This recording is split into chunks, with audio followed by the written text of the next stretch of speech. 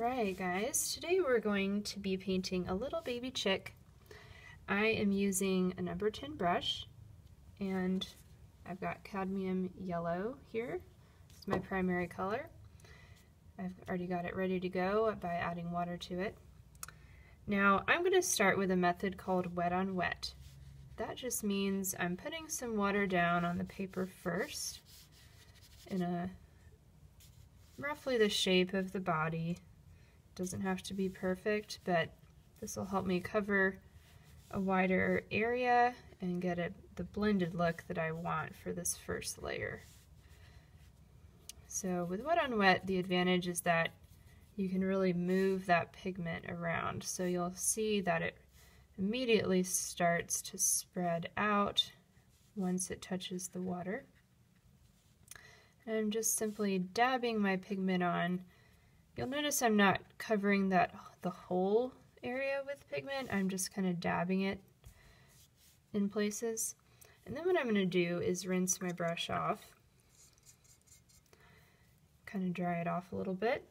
And now with my clear and drier brush, I'm going to go in and do a little blending. So this helps me spread out the pigment a little bit more. I'm using these short sweeping strokes to get myself a little bit of a feathered, or not me, but the bird. Give the bird some feathers here.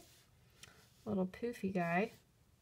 So I'm starting from the inside and sweeping it out quickly using the tip of my brush, and well, it's called feathering. It feathers out your paint. So I'm pulling that inside area out, these little strokes here.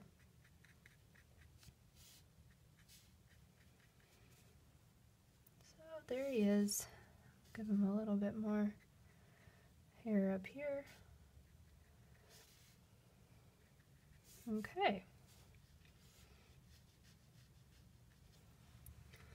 Now, this is the first layer, and I need to let this dry so that when I come back to do the beak and the feet, I have a dry surface to work on that will allow me to have a crisper line and a more detailed stroke.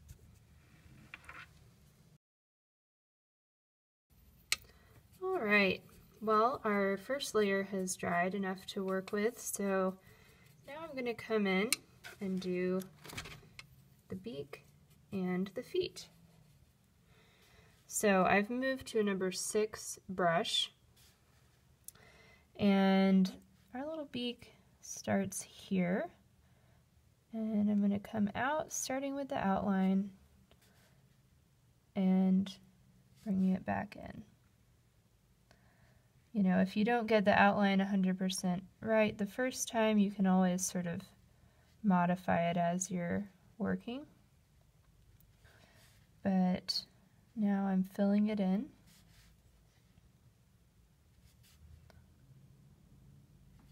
And I'm leaving a little bit of a gap in the paint there to make it look like he's got a little mouth. Give him a little smile there. Okay. There's that.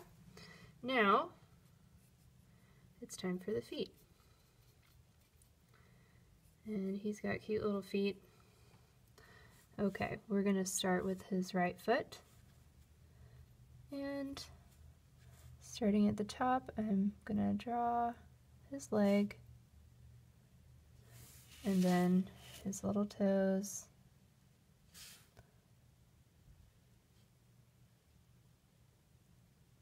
Middle one is the longest. And he's got one that's here in the back. Okay, there's one. And here's 2. Again, drawing the leg. Now, whenever I do a detailed element like this, you'll notice I get my paint on my brush and then I wipe it on the side of my palette. And that removes excess water so that you don't have a big glob of water on your brush before trying to draw a nice thin line. But your brush is still full of the color, which is what you want. And his other little foot. Okay, the last little detail is his eye. And I'm using black. I've also switched to a number 2 brush because this is a very small little detail. Now, to do the eye, you're going to start with the outline. And, you know, do your best. This takes a little bit of practice to get it that small, but it helps to start with the outline. Okay, now as I fill in the eye, one important thing whenever you're doing a little eye like this is to leave part of it not filled in. So that little dot right there is what makes him look alive and like he's looking up at you. Okay. Just fixing the edge a little bit.